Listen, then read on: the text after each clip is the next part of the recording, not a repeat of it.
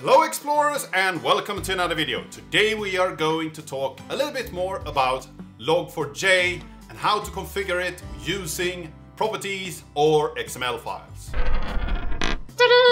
And this video was actually something that I got a question on an earlier video, how to do logging in log4j using log4j API, best practices and tips.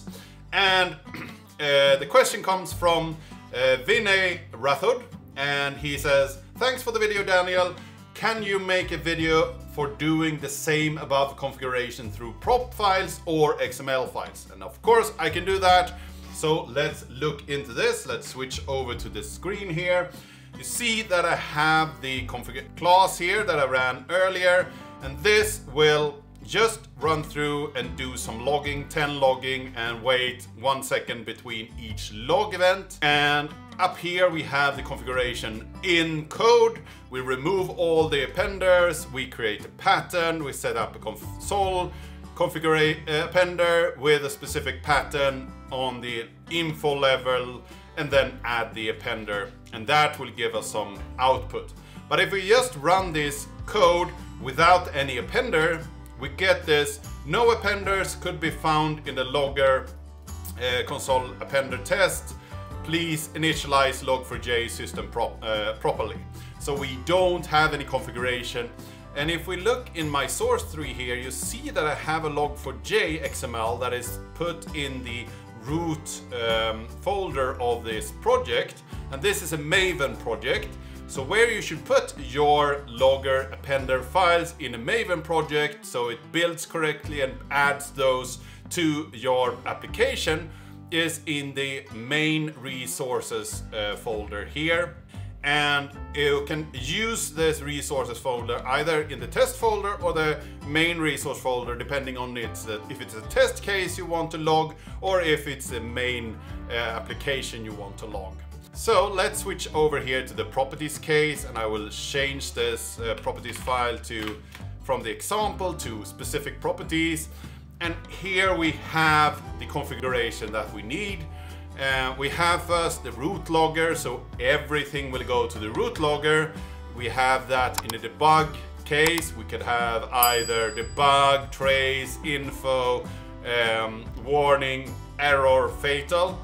And then we have the console appender and the file appender. So that here we can add as many appenders as we like. And then we have the specific appenders configuration down here. We have the log4j, an appender. We have a name of the specific appender. It's a console appender. We assign that console appender to this class here. So we say that this is a console appender.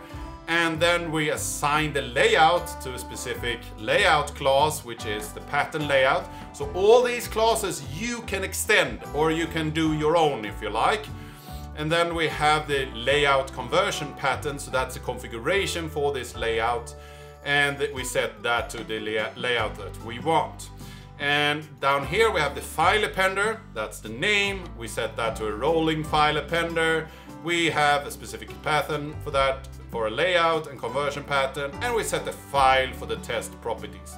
If we run this example, we will get some output to the screen here. We see that we have the console appender working its case, and we also have the file appender that will create a file when we end the application or when the buffer is full.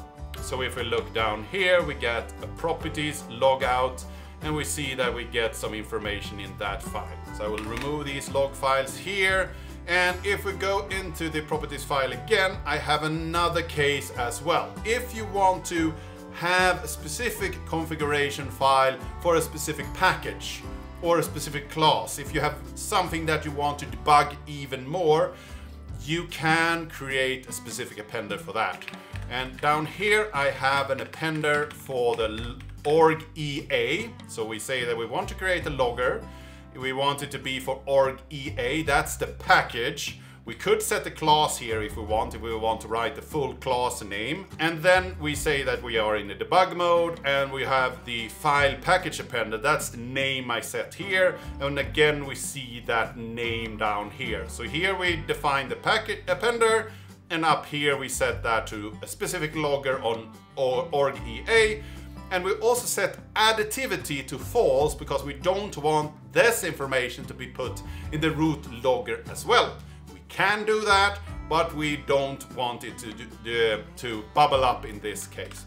If we run this specific example, we see no log output in the console because that will not be pushed up to the root logger. It will stay in our specific logger for this package. And if we look in the package log file, we see that we have information about the run. But if we look in the general file, we have no log output. So we will do this change over here. We will set the properties file to example, and we will pull in the XML file instead. So let's look at the log4j XML. So first up here, we have the log4j configuration, and I have set that in a debug mode. So we will get extra information about the initialization of this package. Usually you want to set this to true, or you can set it to false. And then we need to say that we have a log4j context up here. So we'll add this specific namespace up here. Then we have an appender. And this is the console appender. We set that to a specific class, very similar to the properties case.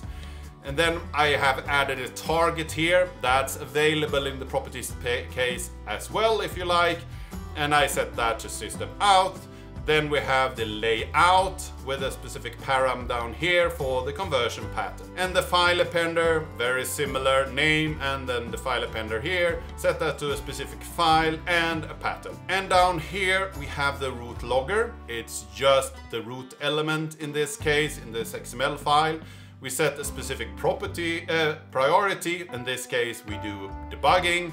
And then we add some appender references here. We can have as many references as we like in the root logger or any other logger. So this is the console and the file appender. If we run this case now, we will have test the XML configuration instead. We see that we get some output here, a lot of it, and when it's done we get 0. And you see here that we have some output on the initialization in the debug mode. And if we look in the test XML log, we see that we have the output here as well. I will remove that and go back to the XML file because we have the other case when we want to have a specific logger. So down here I have a file package appender, and it's very similar to the other. I just set another file name here. And then I have this specific logger here. So we say that we have a logger with the name org EA, very similar to the properties case. And then we had the additivity set to false. So everything we can do in this configuration file, we can set that in an element with some attributes. I think this is very readable. And then we set a debug level to debug, or the level to debug. And then we add an appender reference here, file package appender. So you see up here, we use priority, and down here we use level. And if we run this specific case now that we have added this, you see that we add the appender down here, adding appender with the name file appender package to category org EA, and we don't get any other output because we have additivity false. And if we look down here in the normal log file, we don't get anything, but in the test package XML file, the specific log message will be written. So this was what I wanted to cover today. I hope this answered your question, Vinay. If you have any other questions, suggestions, leave them down in the comment section down below. If you like this video, give it a like, share it with your friends and colleagues. If you haven't subscribed yet, please do that. And I really hope to see you in the next video.